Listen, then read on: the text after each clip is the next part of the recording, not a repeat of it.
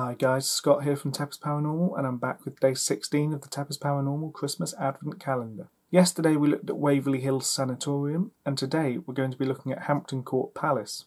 Located in the London borough of Richmond upon Thames, Hampton Court Palace is a Grade 1 listed building that originally began construction in 1915 after Henry VIII's chief minister, Thomas Wolsey, the Archbishop of York, took over the site a year prior in 1914. Over the following 7 years, Wolsey spent approximately £200,000 to construct the finest palace in England, built in a Renaissance style and with little of this work being changed today. In 1529, Wolsey fell out of power with the king and gave him the palace in an attempt to recover this. The palace went on to become a favourite of King Henry, with all 6 of his wives having visited the palace at different points. Upon acquiring the palace, the king began rebuilding and expanding the property, with the first improvement being that of several vast kitchens to help accommodate all of the king's court. All developments followed Wolsey's original design for the palace, being Gothic-inspired Tudor with restrained Renaissance ornament. Between 1532 and 1535, Henry added the Great Hall and Royal Tennis Court to the property. A gatehouse on the property features the Hampton Court astronomical clock, which shows the time of day, the phases of the moon, the month, the quarter of the year, the date, the sun and star sign, and high water at London Bridge. This gatehouse is today known as Anne Boleyn's Gatehouse, named after Henry's second wife, who was beheaded while construction of apartments for her was underway. Henry's son and much desired male heir was born at the palace, and the child's mother, Jane Seymour, died there 2 weeks later, while 4 years later Henry was informed of the adultery of his 5th wife,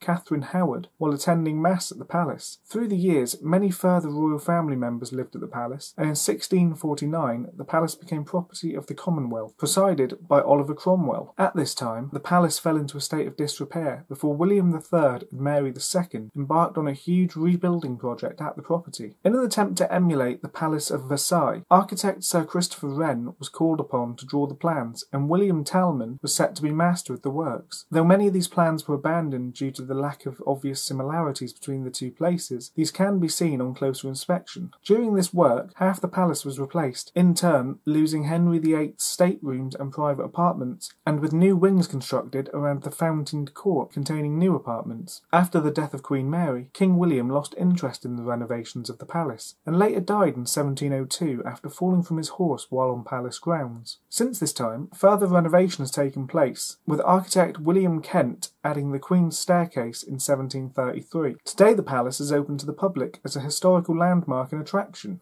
At least 2 of Henry VIII's wives are rumoured to haunt the palace, with his beloved 3rd wife, Jane Seymour, who died after complications following childbirth, reported as being seen as a pale figure on the Silver Stick stairs, which led to the room where Jane gave birth. The second and more famed story is of Henry's 5th wife, Catherine Howard, who was beheaded at the Tower in 1542, aged 19, for committing adultery and treason. It's claimed that after being captured and locked in her room at the palace, she broke free, with the terrified teenager running and screaming to the king, begging for mercy.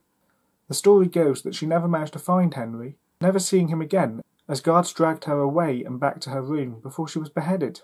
There are regular and common stories of Catherine's ghost being seen and heard repeating this heartbreaking journey, screaming throughout. Furthermore, a grey lady's been sighted at the property. This is thought to be the spirit of Sybil Penn, a servant to 4 Tudor monarchs who died of smallpox in 1562 and is buried at the palace. So, could this palace and residence to many members of the royal family be haunted by the ghosts of those that lived there? Could several of the wives of Henry VIII be haunting the palace? As the palace is open as a tourist attraction, there is potential that evidence could still be caught, and with common and regular sightings still taking place at the palace, it could just be a matter of time. But for now, I've been Scott from TEPIS Paranormal, and this has been day 16 of the TEPIS Paranormal Christmas Advent Calendar. I'll see you tomorrow for day 17.